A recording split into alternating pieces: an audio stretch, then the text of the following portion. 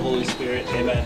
Good and loving God, we give you thanks for this tremendous opportunity. We give you thanks for us being able to travel to Europe as a team, as a brotherhood, as a family.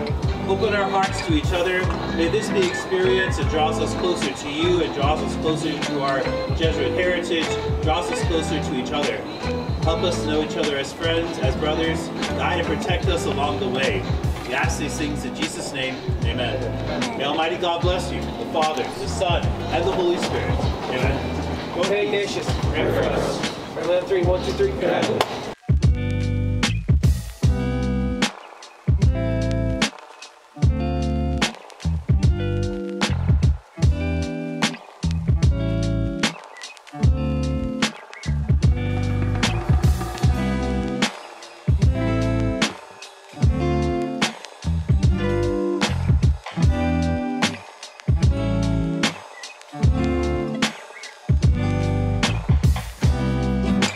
We're in DC and the flight was long-ish.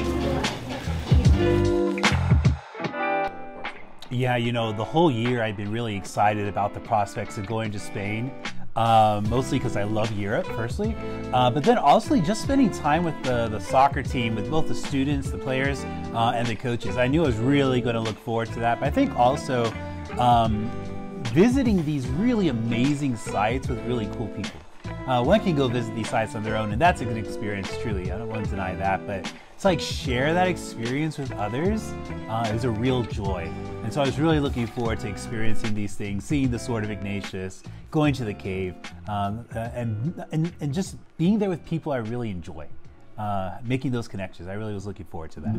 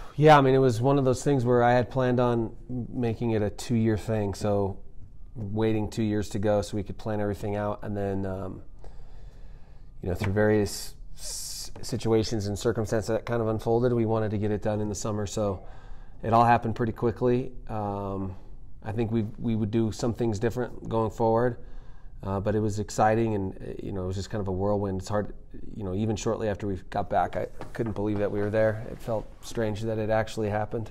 It was a really short window that we had to work with.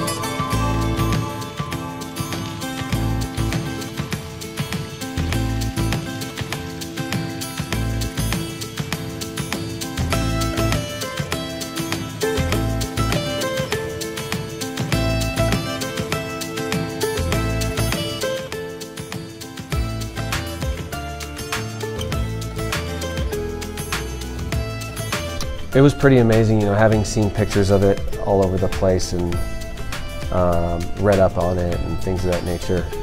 It was pretty cool to see it, pretty overwhelming. You know, that day that we went, it was cloudy up until about 5 minutes before we went in, and then the sun shines through and just, you know, really lit up those stained glass windows. It was amazing.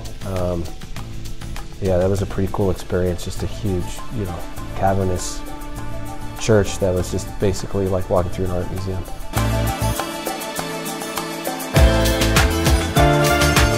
Yeah, that first day, I think we are like fighting jet lag big time. But then we got that great experience of the evening, getting to be at Sagrada Familia, this incredible experience of the architecture of Gaudi.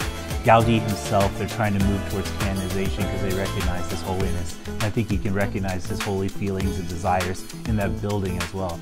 I think one of the most beautiful moments of that experience was really looking at that Western stained glass wall inside and just the redness of it, the red and yellow and oranginess of it, and just watching the sunset behind it, and just aglow with brilliance, aglow with beauty.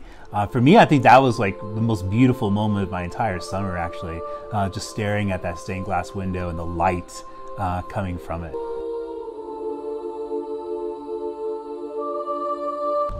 I liked visiting all the churches like Sagrada Familia. That was super cool. Just kind of being there with the team, it was really special.